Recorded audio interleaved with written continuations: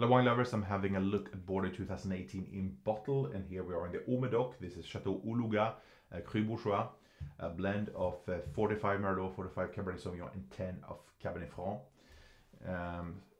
Showing quite typical, it's a very pure, very floral nose, which was typical in 2018. We have darker fruit here, we have the cassis, cherry, tobacco, some sage, aniseed, the slight hint of oak, but well concealed in the background.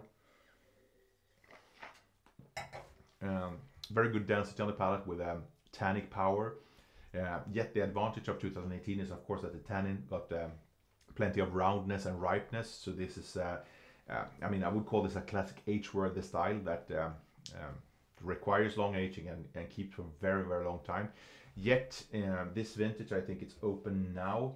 I would drink it from now and next year, but a slight decantation before serving it should just open it up a bit more. So fine-tuned tannin, digest dark fruit with that fine herbal spiciness with those sage notes, well-integrated oak, and freshness.